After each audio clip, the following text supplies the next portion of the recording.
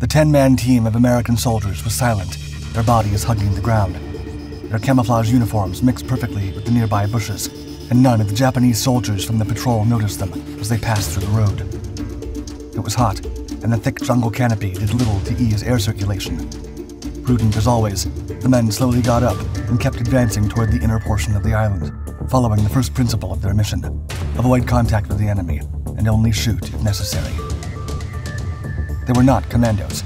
They were the Alamo Scouts, the eyes and ears of General Walter Krueger's 6th Army, a unit created to gather intelligence in the Pacific Islands before any Allied landing invasions.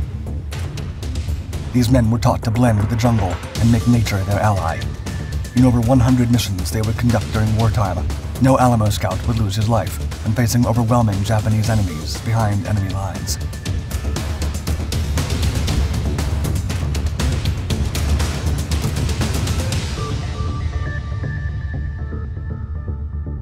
Special Units.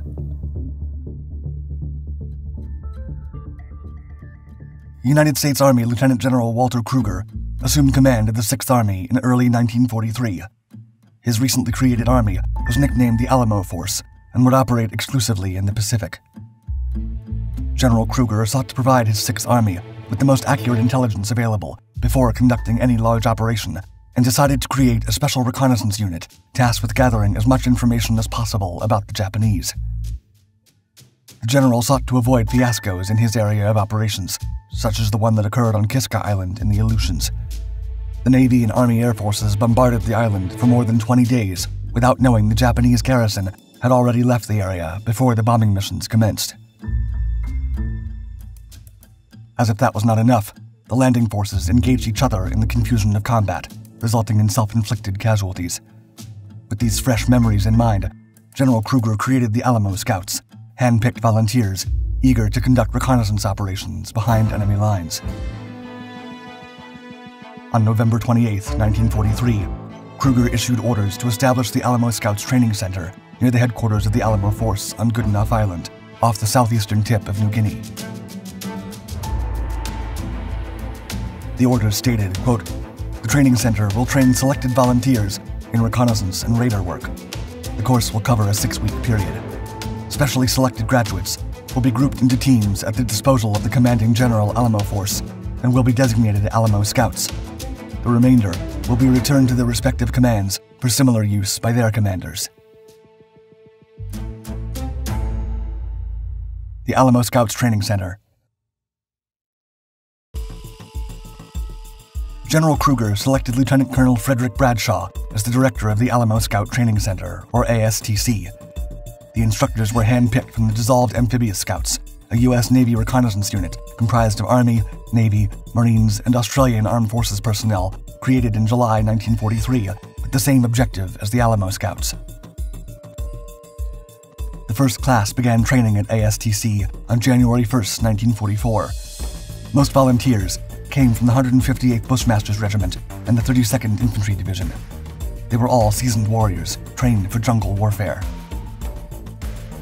During the 6-week classes, the men were trained in weapons, physical conditioning, navigation, communications, intelligence gathering, rubber boat handling, scouting, and patrolling.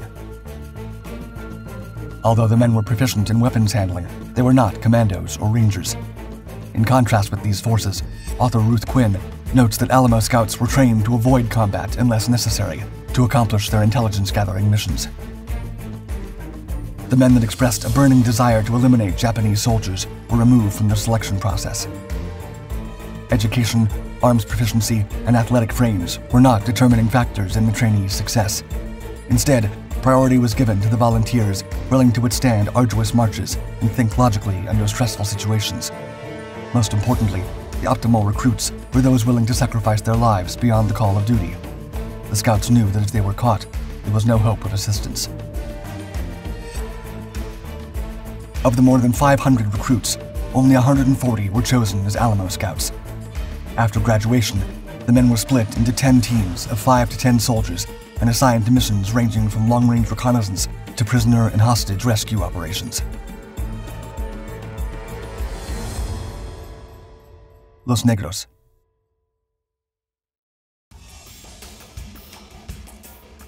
Lieutenant John R.C. McGowan and 5 men carried out the Alamo Scouts' first reconnaissance operation on February 27, 1944. The Scouts were dispatched to Los Negros Island and arrived at the shore on a rubber boat.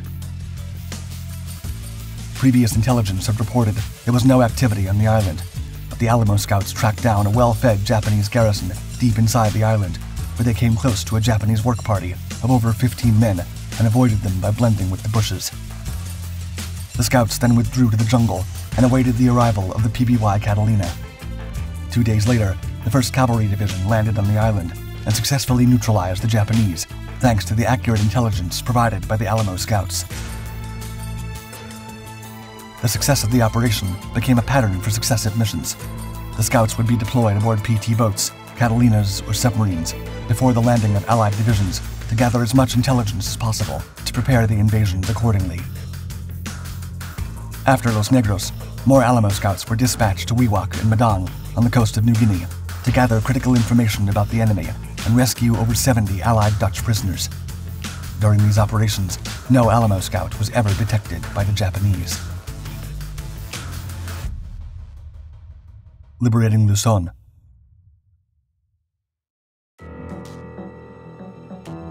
Dr. Michael E. Krivdo, from the Army Special Operations Command Historian Office, writes that Lieutenant General Krueger decided to dispatch the Alamo Scouts to Luzon Island before the large-scale landings to avoid unnecessary casualties at the beaches. The eyes and ears of Krueger reached the island during the last days of 1944 to gather intelligence about the Japanese defenders, their fortifications, and weaponry. Dr. Krivdo notes that for this operation, the Alamo Scouts were mainly used as a liaison to the local Filipino guerrilla groups. Team Littlefield was the first squad ashore and led a long-range reconnaissance mission of over 56 miles to link up with the guerrillas of Colonel Marcos V. Marking Agustin near the town of Tarlac. The Scouts of the Nellist team were tasked with locating and destroying several concealed artillery pieces that the Japanese planned to employ to attack the landing forces. The men, equipped with camouflage uniforms and the necessary supplies to operate behind enemy lines, infiltrated the jungle to locate their targets. After covering the target area, the Alamo Scouts located the enemy emplacements and destroyed them with mass artillery fire, paving the way for the invasion force. Team Nellis then linked up with Team Roundsville and soldiers of the 6th Ranger Battalion to raid the Japanese camp of Canabatuan. The camp was over 20 miles behind enemy lines and had more than 500 Allied troops held captive, alongside friendly guerrilla forces. It would not be easy to fight the Japanese in their territory. The Scouts had trained for this, and were eager to put their abilities to the test once again and save their countrymen.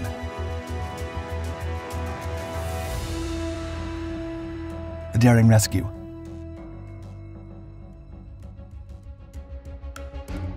The Roundsville and Nellis teams approached Canabatuan under cover of night to gather information about the latest Japanese movements near the camp. The entire area was under heavy enemy presence, and getting close to it was impossible due to the flat terrain. Instead, Lieutenant Bill Nellist decided to observe enemy activity from an outpost, a lone shack located near the compound.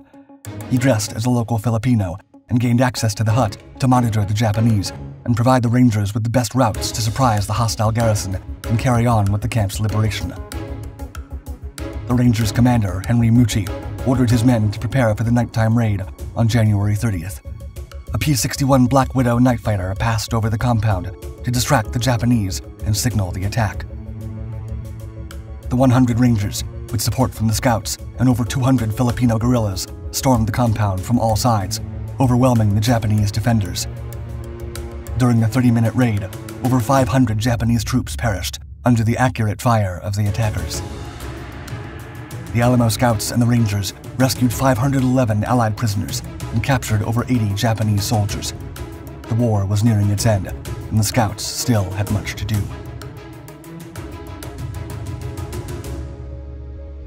Special Forces tab.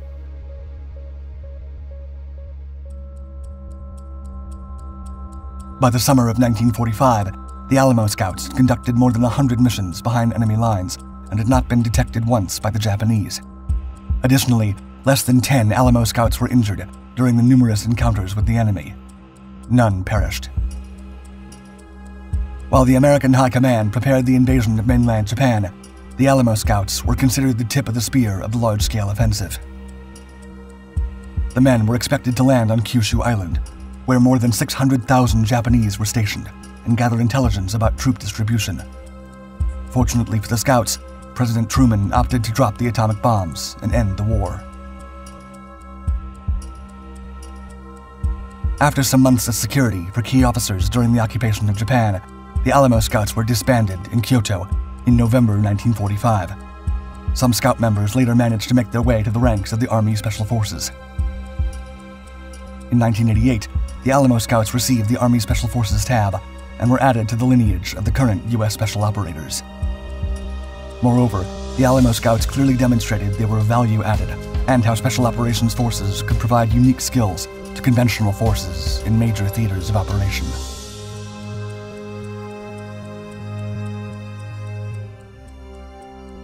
Thank you for watching our video. Please like and subscribe to our Doc Docs channel to find more videos about Special Forces during World War II. Don't forget to hit the bell icon to be notified of our newest videos.